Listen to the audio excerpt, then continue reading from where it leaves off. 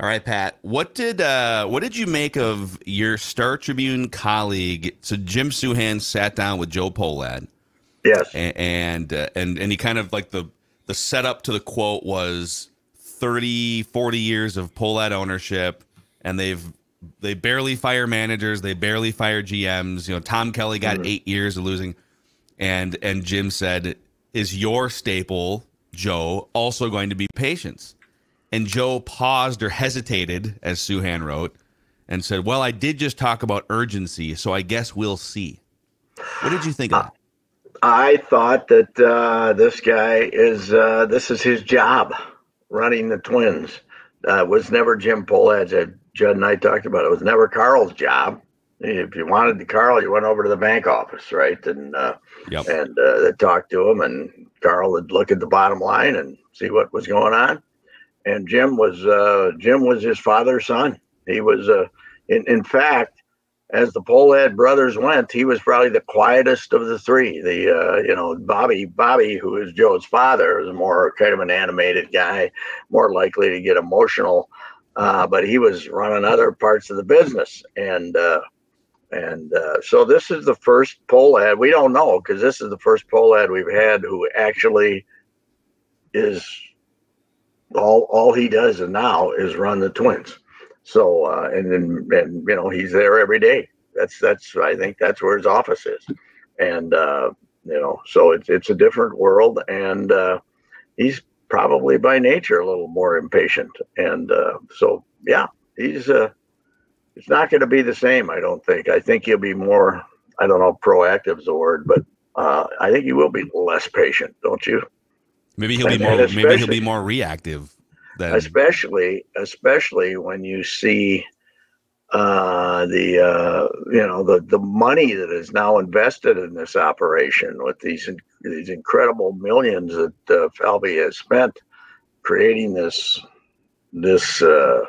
fully staffed place over there with coaches, an incredible number of minor league people, incredible number of guys walking around with iPads, figuring out everything. So the investment is greater than it's ever been, not only beyond on the field, but in the in employees. They have an incredible number of employees now, and I'm sure that his partners, who are his dad and his brother and his other brother and his uncle, his dad, his uncle, and his other uncle. Old Bill isn't much involved at all, a movie maker, but they're looking at the bottom line saying, what are we spending all this money for? So I think, yes, I think there's a very good chance that something will change at the end of this year.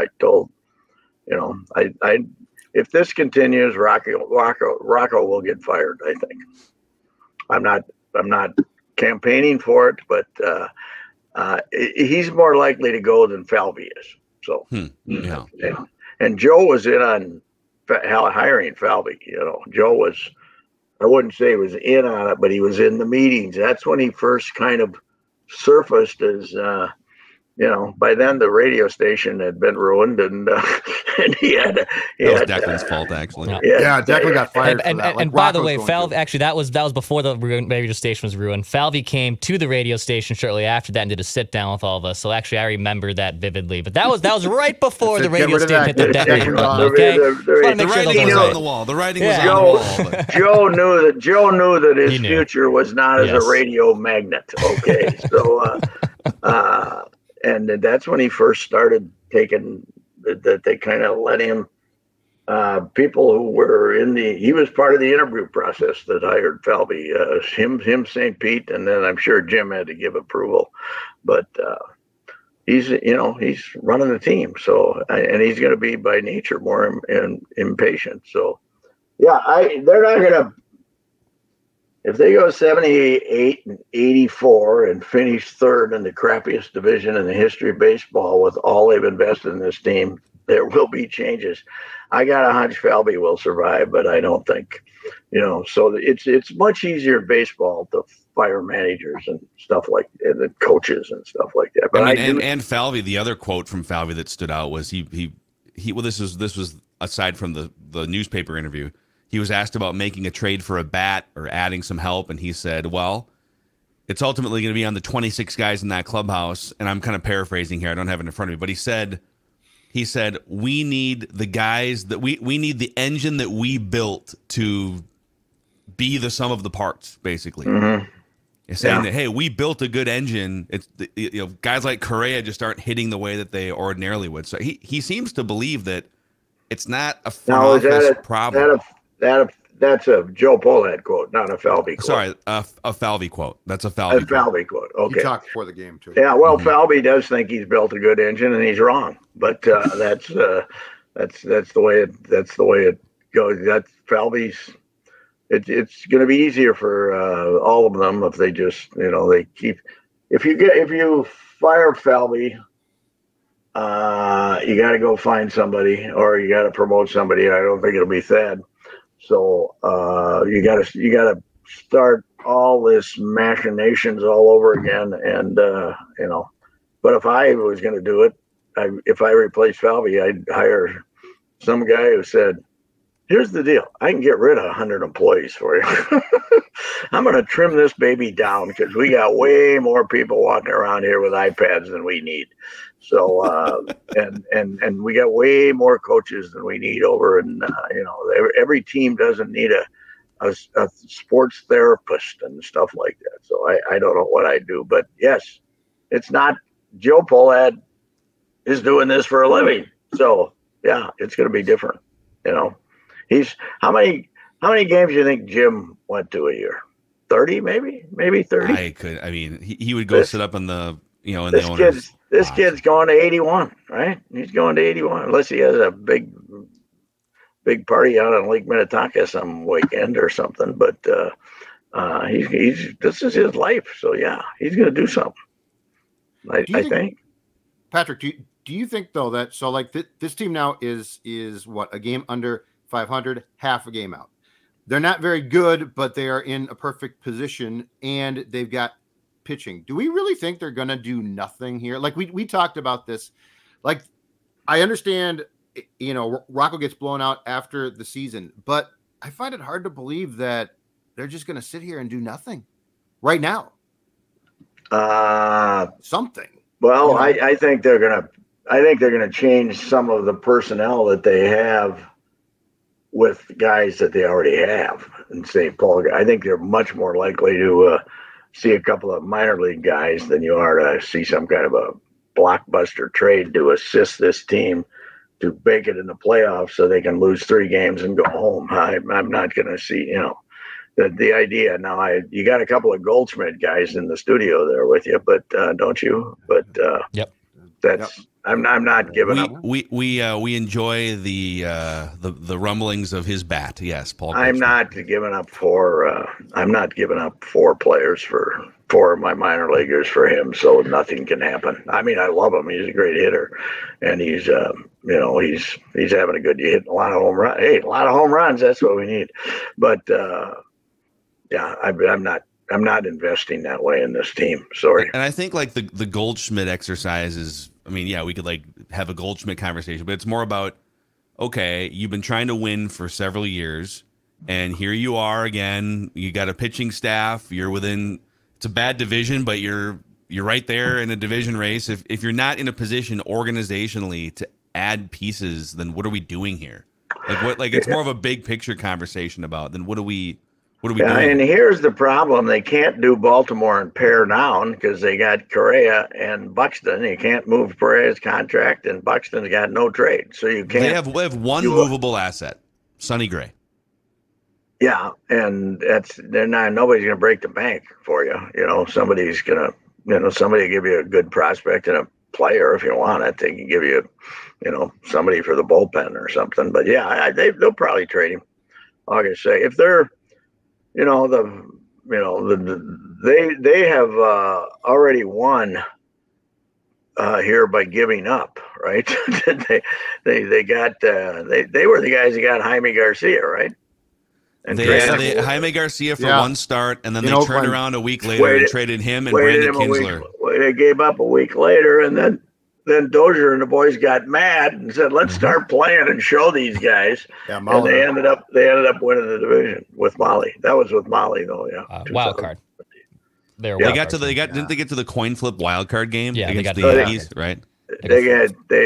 That was the Yankee game when they got 3 in the top of the first, right? Yeah. And then the momentum changed. Well, then it's like they knocked out Luis Severino in the first inning, but then the Yankees ran like 8 flame-throwing relievers at them the rest of the night. Pretty much a wrap. But yeah, I don't know. I think it is, as we said yesterday, they have wasted more good starting pitching than any team in franchise history. For them to the starting pitching is not going to be this good the last 71 games of the season. It's not. It's just we've seen the peak of their starting pitching, and it has resulted in being 1 game under 500. So it's going to be a season of a disappointment again for sure. But with the kid in the job, something will change. They're not going to just roll it back. You're not going to have him come in and say, "I give everybody an A+ after they fall on their ass." So I don't think he's going to do that. I forgot about that. Lifetime contracts for everybody. Amazing. Yeah. Oh God. An A+. Great work by Shooter drying the A+ grade out of Jim Pohlad a couple years ago. Yeah, well, Jim hired. He said, "Yeah, okay, we'll hire these guys, and he's going to put them in charge." How bad did it have to get for Terry to get fired by Jim? That was. And I think part of that was even Terry was like, "Okay, yeah." Well, that was going to be Paul, right? I think that they basically said, "We're going to fire Paul or Terry," and Terry said, "Make it me." Mm-hmm. I'm not sure about that. Oh, okay, that's what I think. I think they called Terry in, and they told Terry he was not going to be back at the end of the season, and he said, "Let's do it now." In the middle of the season, he wanted to give Robbie a chance to see if he could somehow do something that would allow them to come out of their coma, and so he wanted to give Robbie a chance. But and Rob is still there, right? Yeah, Rob but completely whatever. I never see him in the press. He didn't wander through the press box anymore. I don't know where he's going. He might be going home at 5. I don't know. They have him shuffling papers or something. He's probably I don't know what they're doing, Pat. I don't know where they're all going now. The suite. Yeah, I don't know where they are. Somebody talk to the media. Somebody, former employee, asked me the other day. He said, "Where do they put all those guys with the iPads in the offices up there?" I said, "We don't go to the office. Back at the old days, you'd wander into the office, but we don't do that anymore. If you want to get Derek, he comes to the press box. They all come to the press box now. I don't even know where their offices look like. I've never been in them. I don't think so. It's very nice over there. I was over there one time. When I covered the Twins, 2013 draft, I want to say. And they brought the beat writers into a conference room by their offices because they had a war room. Very nice views of downtown Minneapolis. Yeah. Very nice views of the ballpark. Very nice. You're on tap. But 2013, they had about 30% as many employees too. They had a lot of room over there. They had a lot of elbow room. They had to create there's got to be a lot of cubicles now because with the number of people they've added is incredible. Yeah, they catered Jimmy John's dinner for the media. Okay. It was great. Oh, that's good. Yeah, really? Ham and turkey sandwich. Yeah. Yeah, there's nothing wrong with a good Jimmy John. No, I love the chips at Jimmy John's too. A lot of different there's a good selection of chips. None good for you, but yes. Say, I went to the Twin Cities Pro-Am last night, NBA, the basketball league that they have over at Minnehaha. They run for 5 weeks, 3 nights a week. They started Saturday, but they have 6 teams. But they got Nathan Knight wasn't there last night, but he is. The Jones brothers have a team that they show up later in the year. Neither of them were last night. Mike, but was out there battling his rear end off. Mike Muscala. He must have played. They played 40 minutes and then they played 115. After that 40 minutes is over. If they get to 115, I think the game's over. But even if it's 40 minutes, because the game was like 102-96, and then they played to 115 after it was over. But they got a lot of. If you look at the rosters, they got college players, some guys that. Rashad Vaughn is playing, and guys like this that around. Mike Muscala might be the most sort of under the radar, nondescript, 10-year former Minnesota homegrown NBA player. I think the Celtics just gave him a 2-year extension. I think I read he that. Did. Yep. But he was out there fighting for every rebound, man. He must be an addict. He must be one of those hoops addicts, man. But it's an interesting crowd. You got the girlfriends and that too, but you also have these hoop heads, these guys that just a chance to watch some hoops in the summer over there at the Minnehaha. No admission. People just walk in, but it was pretty good. They play at 5 and 7 on Monday, Tuesday, and Thursday. So it's if you show up, you'll see some guys you've seen before. There's the PA could use considerable improvement because they don't really tell you who's doing what too well, but it's kind of fun. These guys like Muscala, is 7 feet tall, just kind of a role player, came in the league. He went to he was Roseville High School and then went to Bucknell, I believe. Yes. And they find out pretty quick after a couple of years, you better learn how to shoot some threes or you're not going to be. He's become a dead eye, like 40% 3-point shooter. I'm wondering at Roseville and Bucknell, how many 3-point attempts did he take? Yeah, they probably would have gotten screamed at if he did attempted a 3 then. But he's a guy that can sit for 2 weeks, right? And then he would have been a perfect Tibbs guy. Those guys that he sat for 3 weeks and then played 21 minutes, for a couple of games. It's weird. Who else was there? Who did? Sims, Jericho Sims is in the league. He wasn't there last night, but he's on the roster. So a lot of them show up like a little later, because they have the 5 week, they have 4 weeks, and then they have the playoffs. So column coming month of July. Who? I said, do you have a column coming off of this? It sounds like a column. Yeah, but it's on a different individual. But it's not about that. But it's about a guy who's playing in that league. But it's not. Joe, where's your outright? So Rudy Gobert is going to play basketball for the next month. If you were covering the Celtics, would you be outraged that Mike Muscala is playing basketball? God bless him. No. Yes. Why not? What's the difference? Yeah. Because it's Mike Muscala. He should be playing. You know what? I think Rudy can go over there and work on his shot. It'll be a lot, with French. How about his hands? Yeah, work on catching passes first. Actually. It's too bad that the French team, if the big kid was playing for them with Gobert, that might be kind of. Maybe they could show us how that works. Wemby was a little shaky in summer. How about league, that? Man. His first game was like broken down like it was Game 6 of the NBA Finals. Yeah, he was really bad. He was nervous or what? They were dissecting it. He's got the same frame as Chad Holmgren too. Yeah, who's out there, but he needs a sandwich. He needs a Jimmy John. Send that guy a Jimmy John. Tell him to not leave until he eats about 5. So and some chips. They're good. Yes, make sure a lot of chips because damn, he's skinny. But they only let him play 2 games. Now he's done. They're not having him play the rest of the summer league. So they must. How about Pop signing a 5-year deal? He's like signed till he's 80 now. It's crazy. Yeah, Pop. He must have got tired of reading. Well, when are you going to quit, Pop? So he said, I'm signing for 5 years. I'm going to quit whenever I want to because I run this franchise. And once again, $14 million a year. Once the NBA again fixed the lottery in my behalf, so I'm going to coach again here some more. The 10 years later, 12 years later, they need to fix the lottery for Pop again, so they did it. Yeah, it's amazing the NBA bias toward these big markets like San Antonio, and Pop. Pop's been terrible. How about the Pat Fitzgerald story? Wow, unbelievable. Yeah, that kind of came out. I mean, talk about a guy going from being heralded as a great leader of men, and then all this comes out.